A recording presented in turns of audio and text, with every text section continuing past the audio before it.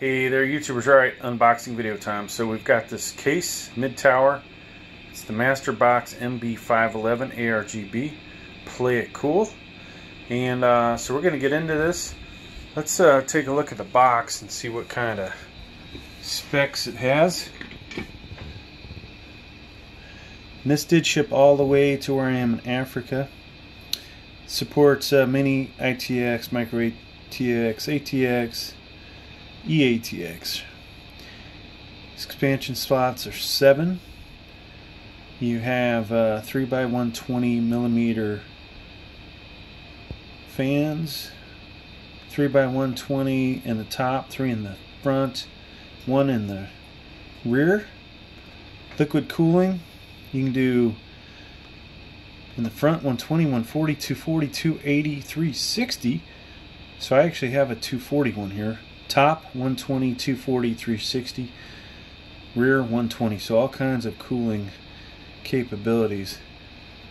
Let's see. Maximum graphics card length 410 millimeters, 16 inches. So let's go ahead and get this open. Alright, so let's go ahead and get this open. And so this has a decent amount of styrofoam on it. Looks like there's a nice buffer here. You can see hopefully no damage except to the styrofoam, right? So we'll get this out and we'll take a look at it. So we will take out the styrofoam and the plastic wrap and get you guys a good look at this. Alright, so here's the case. Looks to be in pretty good shape. A little misalignment here. I don't know if it got damaged in shipping, but that's what it looks like. Let's turn the light on, folks. So this would be where a 80 millimeter fan would go. You've got 7 PCI expansion slots, and then ATX power supply. That's set up to take different size power supplies. You can see most likely this whole pattern is ATX. You've got tempered glass here, which did not get damaged. This has a filter on a basically a vented grill, so you can see you can get a radiator in there, or 3 120 or 140 millimeter fans, and then line that up just like so, so you get an idea what that looks like. Of course, these unscrew. They're on there pretty tight, so I can't actually do it with my hand, which is surprising. Now the front of this, let's take a look at the front. These are USB 3.0s, even though they're not blue. Power button in the middle. You've got your headphone jack. You have a microphone, and this should be an RGB button, I would imagine, unless it is a reset switch. We'll find all that out eventually. Now the front looks like there's a spot under here to pop this off, okay? So when you do, you got to be careful because these wires are, looks like they're connected to the front panel. And then nothing going on this side. Let's flip it over before I take off the glass.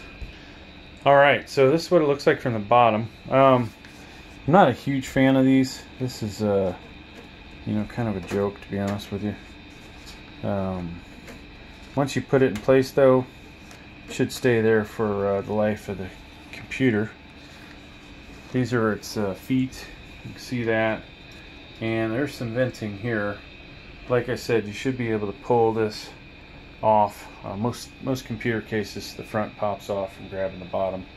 Anyways, you can see some screws here. Looks like that's probably where the hard drive is.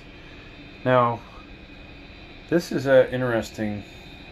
There's some places I'm not really impressed with the manufacturing of this case, to be honest with you. And we'll tear into it if we don't like it.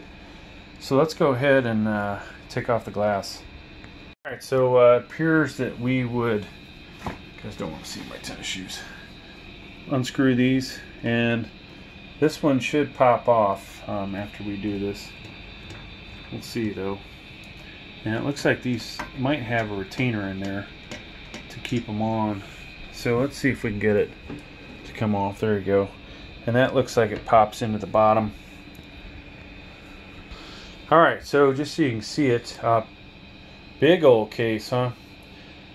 Not quite big enough to be a full tower, but definitely is big. So there's the 3 fans it came with. I could have honestly sworn this was supposed to come with 7 fans, but at least you do get the fans in the front. You can put a radiator on top, which I have one here that I might just use on this. That tells you what some of the motherboards this will take, including ATX. And you can see they put quite a few of the standoffs in already for you, but you will need to put the rest of them in. Now, looks like they've hit all the cables on the back side, so we'll have to take that panel off. Here is Gigabyte. Interesting. Not really sure what that is, folks. Looks like a drive would go in here, and when we pull the back off, there's probably a spot for a 3.5-inch drive on the back. So let's go ahead and flip it over. Alright, so this guy's got a lot of connectors on it. There's the spot there for 3.5-inch drives. It looks like it'll take 2. There's 2 trays in here. Plastic trays. Not a big fan of the plastic, folks. It's kind of disheartening to see that. Now, we do have a bag of hardware here. They did tie it off to the frame. Decent amount of loops over here to tie down your cables. And then over here, right? So a crappy case won't have them over there like this one does. So there are some nice features on this case. Overall, the quality doesn't look that great, to be honest with you. But there are some nice features to include this nice big old opening here to assemble a CPU cooler after the fact if necessary. They do have the cutout up top so you can connect to your CPU power connector there, and you know, quite a few slots in here as well to help with running cable. So we do have a bag of hardware in here. Let's go ahead and get this so this baggie has the usual stuff you would expect. Some more standoffs, screws, twist ties. Now here is, this would appear to be the RGB connector. So you'll use SATA power off your power supply and then plug into this guy. There is a button there, so I don't know if that's power. It's probably the power. But this is your addressable RGB connector. Alright, so we have various connectors here depending on the motherboard. You got Gigabyte, ASRock. Here are your standard front panel connectors to include HDD LED power switch, power LED, and I don't see a reset switch, so that must have been the RGB on the front. You have a HD audio.